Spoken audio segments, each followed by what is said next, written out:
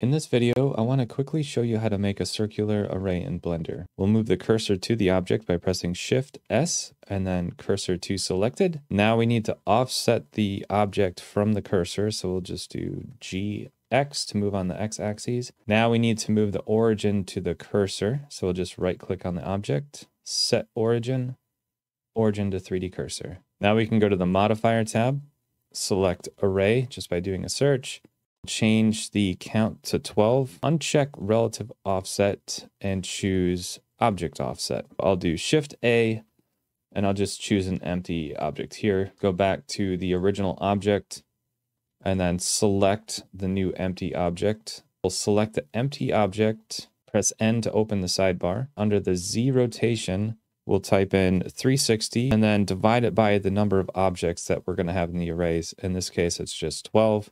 So press enter, and there you go.